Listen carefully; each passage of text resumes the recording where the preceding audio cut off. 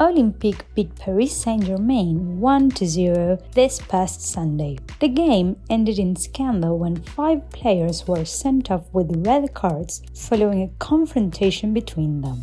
It is Marseille's first league win over the PSG in their 9 years in Ligue 1.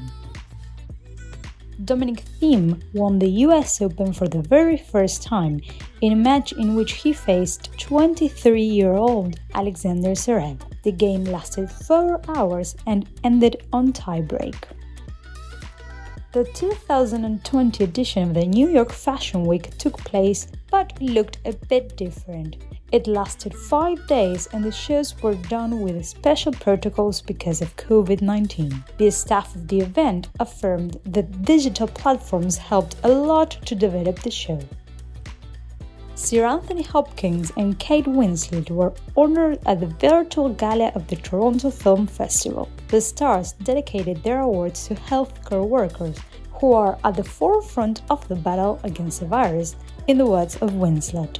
They accepted their accolades with speeches recorded from their houses, as only people based in the city can assist to the screenings. Alexei Navalny came out of a coma last week. He hadn't sent any public messages until past Tuesday, when the main Putin critic shared a photograph showing himself in bed and surrounded by his family. Moreover, the politician posted another photo where he is walking. Navalny is slowly getting better. Greek police arrested at least 5 migrants over the fire that destroyed the migrant camp Moria. The arrested people dispute the official version and blame hostile locals for the fire.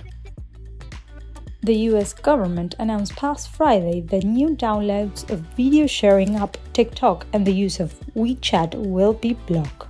This is just an initial measure, as Trump administration is planning to ban the use of both Chinese apps completely from November 12, in order to safeguard the national security of the United States.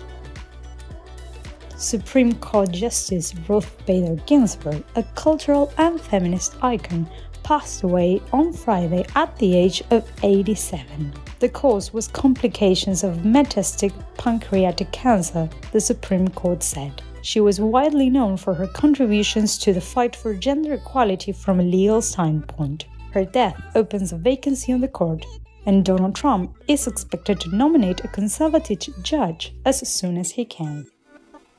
France has logged almost 13,400 new cases of COVID-19 yesterday, a new record since the beginning of the pandemic.